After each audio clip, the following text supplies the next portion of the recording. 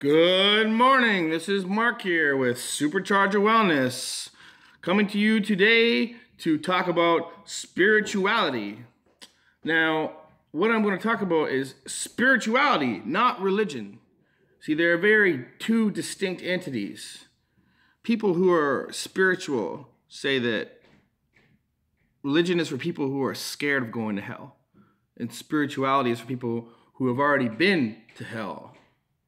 It's an interesting concept. Now, I grew up going to Catholic school, as many of us did in this area. I went to St. Anne's and St. Francis High School, St. Francis High School. And I had to go through all of the religion classes and church services and sacraments and all that stuff that is rammed down our throats through the Catholic school board, through the system, as a part of our education or indoctrination. And I hated it. I couldn't stand it, you know?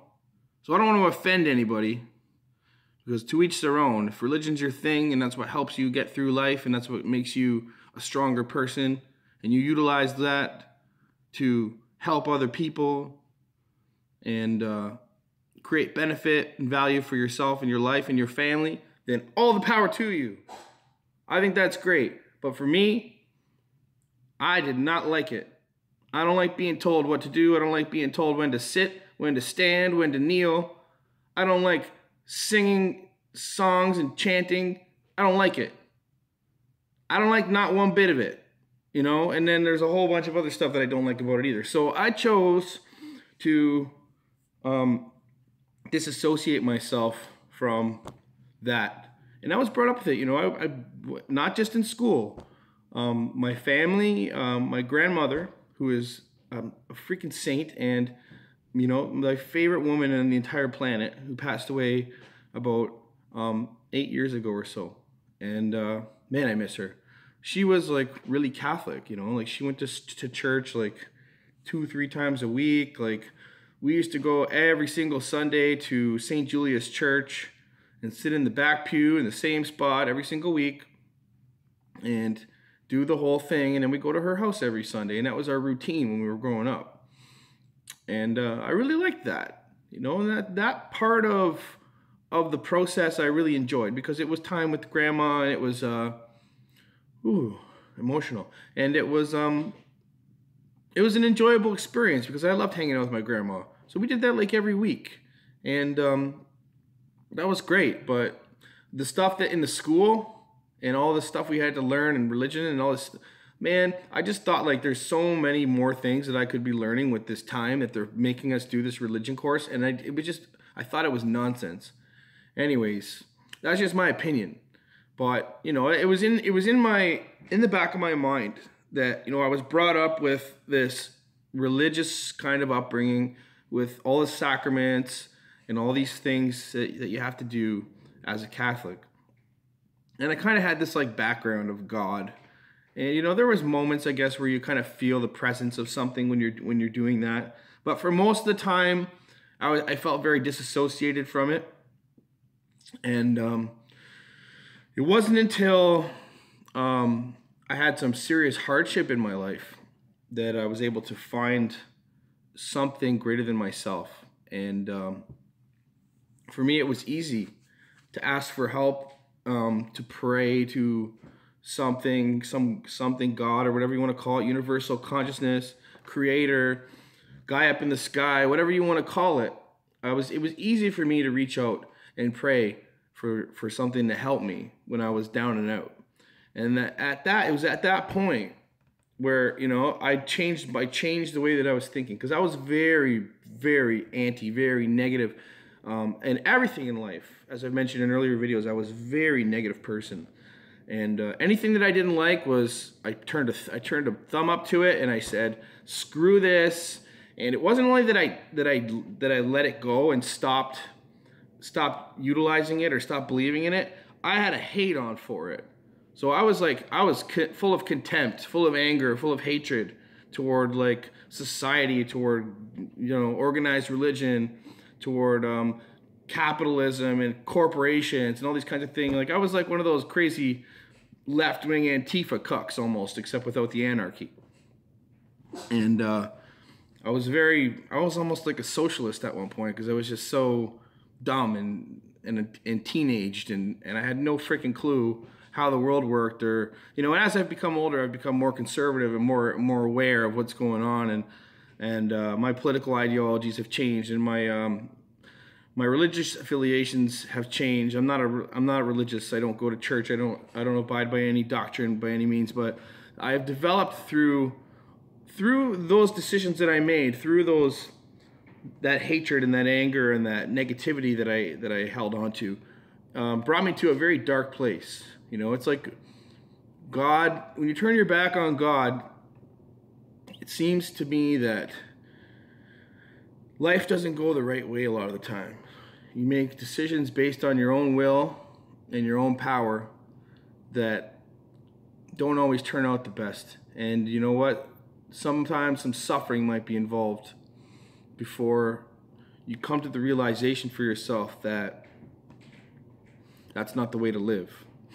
And it wasn't until I bottomed out and I hit a really, really low spot in my life that I finally, like, basically was told, like, you have like one of two decisions here. You can either keep doing what you're doing and keep getting what you're getting, or you can do something different and maybe try these things right here I'm going to give you, and you might be able to, just maybe, there's a small percentage of success, but just maybe you'll be able to turn it around and change your life. And I was like, well, just maybe's enough, because I don't want to live this way no more. So, you know, I'm gonna try this. And I did. I tried, and I don't know if it was immediate or what it was, but I finally decided that I was gonna get on my knees and ask for help, because I didn't know anymore. I didn't know. I couldn't trust my own decisions. Things were not working out in my favor. I had gotten myself to the lowest point that I ever been in my life, and I had turned my back on any sort of spiritual guidance. And once I became open-minded and willing to do the things that, you know, a lot of people don't want to do, very uncomfortable things like prayer, meditation, getting on your knees, asking for help from some God that you don't really believe in, that you don't really understand, that you don't really want to pray to. You know, I used to think that I was God. That's the way I used to think, you know. And that didn't work out so well for me. So when I started to do that, something started to change. I don't know what it was. My thoughts became clearer. My direction became more apparent. I had some hope and some faith. And that led me through a path that allowed me to improve my life drastically. Allowed me to change my circumstances, change my associations, change my friends, change my habits, and therefore change my life. And it was basically, I came to the fork in the road, and spirituality was what separated me from going on the road that I was headed, which would have been probably certain death, and the road I'm on now. And it's very interesting. I started reading some books, different books by different authors. Wayne Dyer was very instrumental in giving me the insight that I needed to kind of find what it was that I believed. Because at first I didn't have a clue. I was just going through the motions. I didn't know what it was. I just did it. And something worked, because God doesn't discriminate. And that's why another reason why I don't like religion is because every one of these religions seems to think that they're the right religion, and everybody else is wrong, and everybody else is going to hell. Well, I'm sorry, but if there's one universal consciousness and one universal God, he doesn't give a shit what doctrine you're in. I don't understand all these people fighting over religion. It doesn't make any goddamn sense. It's one humanity, one race, one earth, one universe, one God. Hello? It just makes sense. So whatever it is, it's definitely there, and it doesn't give a shit which book you read. So, you know, I've very much gravitated to the open-minded concept of spiritual guidance, of universal consciousness, of intention, of manifestation, all these kinds of principles that I put into place in my life. And I'm by no means a freaking guru. I'm learning, and I just know that something's working, and I have faith that something's in my corner and showing me the way. And that's huge for me. It's absolutely instrumental in my success. And Wayne Dyer, where's that book? Sacred Self. I don't know where it is. Anyways, that book changed my life. That book gave me perspective and allowed me to kind of see things from a different angle and a different light and put different things into practice that really, really opened my eyes. And I remember reading, I was so immersed. I don't know if you ever read a book and you're so immersed in what you're reading that you literally go into this like zone. And I just remember lying in my bed in Kitchener when I was out at university, and I was reading the book, and I just was reading and reading and reading, and I came to this point in the book that it did something to me, and I started to have this deeper level of understanding, and it was almost like an elevation, like my mind started to just like vibrate with this frequency that it was like, whoa. It was like, I don't know how to explain it. It was very, very spiritual. And it was like something that I had never felt in my entire life. And I knew at that point that this was something special, that this book had done something to me. It was like an epiphany. It was like I seen things in a light that I had never seen them before. And it was just like an aha moment. And I've been trying to find that aha moment ever since. And it just, I can't really explain it, but he was very instrumental. And from that point on, I think that was one of the first books that I had from him. And I went on a Wayne Dyer tirade. I read everything that he had. I watched every video that he had.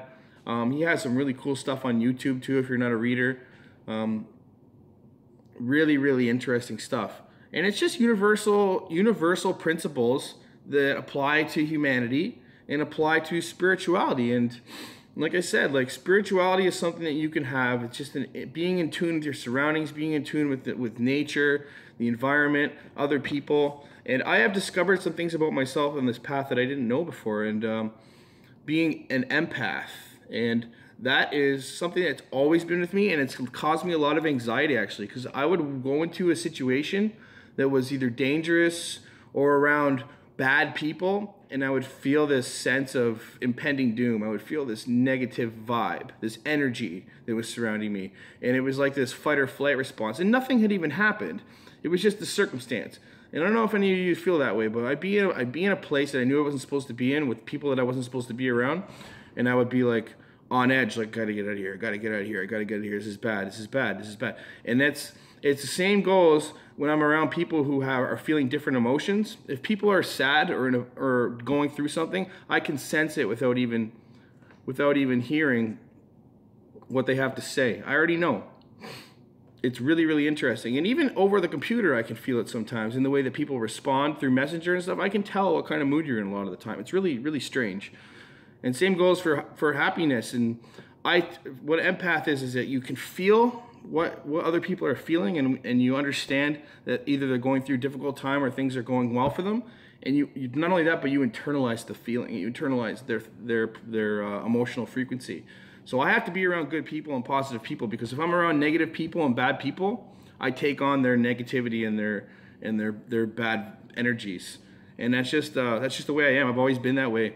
And I think since I've been aware of that, I've been able to make decisions to be around people that are, better influences and happier, more productive, fruitful people. And that has in turn benefited me moving forward. So that's just something that I came into the knowledge of through my spiritual quest, through spiritual guidance. And the gym has been something that's always been a spiritual experience for me. It's been a form of meditation, if you will. I'm not talking about the kind of meditation where you're like hum with your legs crossed and candles and music and whatever. That's a form of meditation. There are many different forms of meditation. Meditation is basically anything that can clear your mind of intrusive thoughts. Anything that can allow you to focus in on one thing and one thing only for a period of time, so that you can flush out all the distractions of your life and hone in on one thing.